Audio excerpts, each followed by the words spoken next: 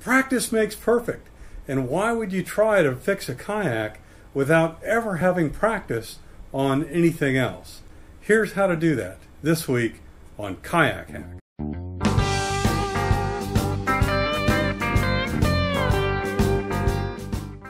I don't know about you, but my kayak costs a lot more than I really wanted to spend on it. So now that I've got some oyster cracks and cuts and my stern and bow have been worn down a little bit, I know I need to do some plastic welding to build those back up and smooth out the bottom of the hull again. But I'm not about to go try it for the first time on my kayak. Instead, I'm going to practice on a surrogate. So what I've got here is a 5-gallon bucket, and surprisingly these are made out of the exact same material as my native kayak, HDPE. The way you can tell that is to look at the recycle symbol, and it'll say 2 with HDPE below it. So using a 5-gallon bucket is a great surrogate for my kayak. So the next question is, where do you get the material to weld with? My KC welder came with a bunch of these HDPE welding sticks. This is HDPE material. You can also buy additional sticks. I got these from Amazon. These are a little bit smaller. I should have gotten the next size up. And when you're buying these, you need to be sure that you're getting HDPE, because these welding rods come for PVC and other types of plastics as well. But if you don't want to buy these, milk cartons, these plastic milk jugs, they're made out of HDPE, and they have the 2 in the triangle on the bottom. In addition, there are a number of other containers, and note that it also is HDPE, and I can cut this up and use that for patches and things like that on my kayak. So let's get into doing 2 scenarios here.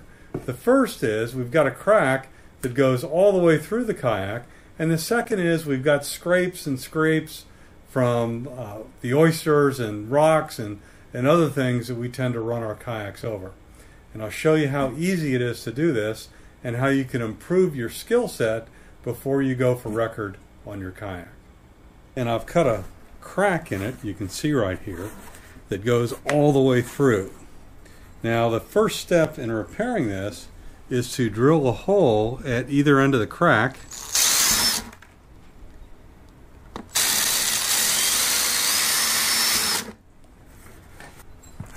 Drilling the hole keeps the crack from running farther.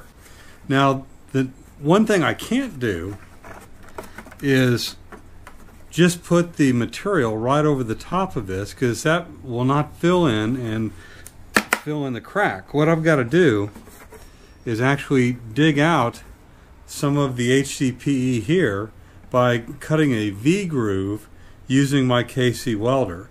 Then I can take the new material and put it in on top and fill it in.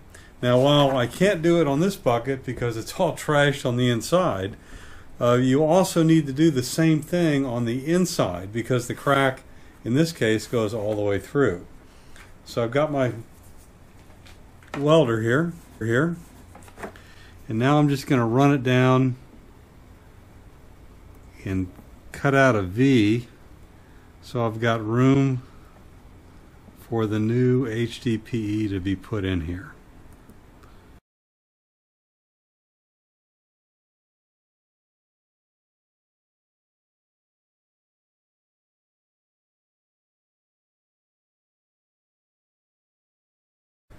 The next thing we want to rehearse fixing is scrapes like you'd get going over oysters. You can see that I can't move this putty knife down across the surface of this 5-gallon bucket without hitting a lot of resistance. But I don't need to use the welding tool to fill in this. Instead, I just need to melt the plastic enough to be able to smooth it over and fill in the cracks. So I've got a Harbor Freight heat gun here. It'd be better to have one with more adjustments than high and low. So let's go ahead and get going.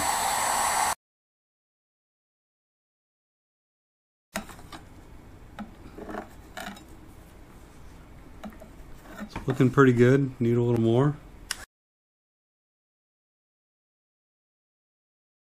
And now let's check it out. And you can see that my putty knife moves smoothly over those cracks as they've pretty much filled in. You got to be careful with the heat gun because you don't want to overheat and cause your HDPE to deform. But I think that's all there is to it, to repairing the most common issues that we'll encounter with kayaks. So, wasn't that hard, was it? Hope you like this tip. Take care.